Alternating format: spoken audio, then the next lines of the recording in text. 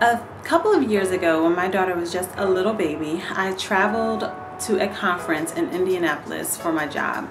Well, while I was there, I met someone who was pretty cool, a nice guy, but from the moment we met, we talked just about every single day from that point.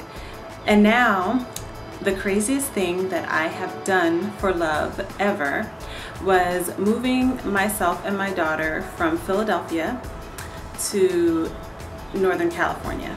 I gave up my family that's there and my friends and my comfort zone to give love a chance. When I was in high school, I had a boyfriend pretty much through high school and college, and I always had a crush on his best friend. Now, I never told anyone, not sure anyone ever figured it out, but a huge crush on him.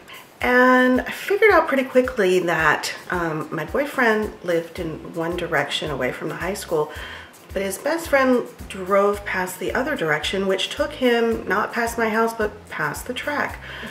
So I said, okay, he goes, football practice, then he would leave every day and drive by that way. And I decided to take up running. See him go by, wave, hi, how are you?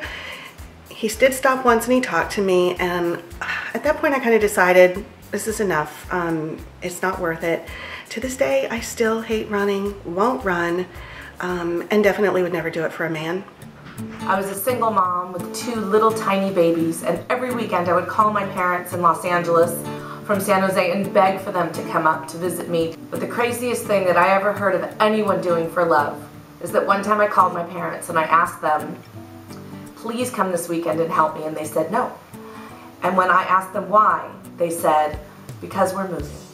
Less than a mile away from me in San Jose. They didn't know where the grocery store was. They didn't have a single friend. They didn't know anyone or anywhere to go. They just came because they were crazy in love with me and my kids. I think when it comes to things like love or relationships, you can never be too crazy.